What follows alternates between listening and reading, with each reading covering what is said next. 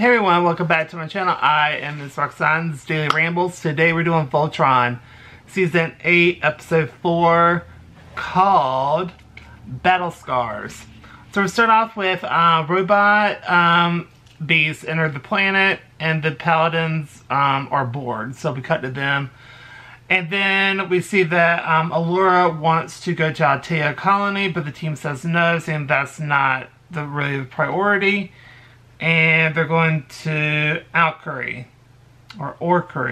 and they realize something's off when they try to contact the planet and they don't get anything.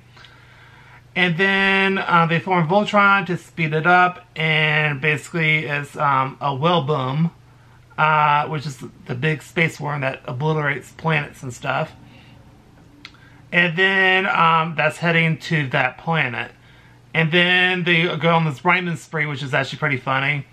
And then so they're going to Orkuri, and we see that the planet is in shambles. And Pidge is really upset by it because that's where she got the Green Lion to bond with it better. And was really in sync with it. But she manages to pick up a connection and sees what happened.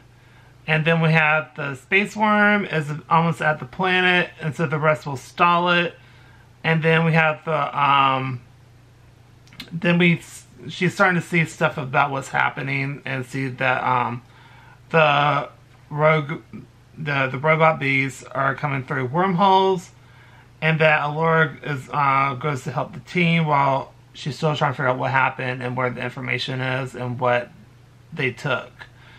So, Hunk calls, Coran, to try to figure out what to do with the space worm, and the connection shorted out a lot, and then we find out that the robot beast took the cubes, and then Pidge gets out, and the planet goes bye-bye, and Pidge can now track the road beasts and where they are. And that's the end of the episode. I give this one an A+.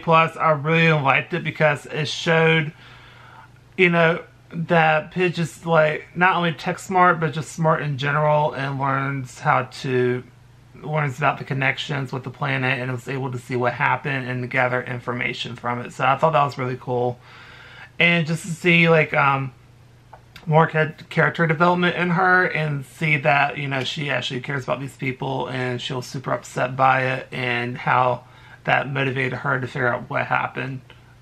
Anyway, I don't know what I'm saying anymore. Anyway, I really, really enjoyed the episode a lot.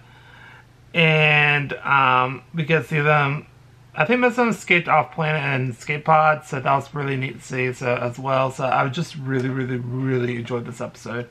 So anyway, that's going to do it for this video. So if you like this video, please go to like, comment down below, tell me what you think of the episode. Do you agree, disagree?